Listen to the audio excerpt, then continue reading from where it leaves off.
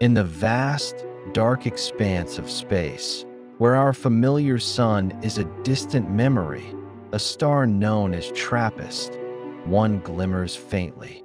Around it, 7 planets, each a potential cradle for life, circle in a tightly bound cosmic dance.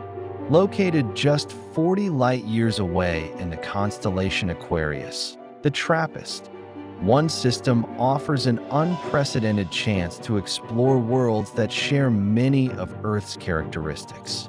7 planets, 3 in the habitable zone, where liquid water could flow freely, have been discovered orbiting this distant, dim red dwarf. Tonight, we take you on a journey into this stellar system, through the stunning science of exoplanet research and the tantalizing possibility that life may exist not just on one,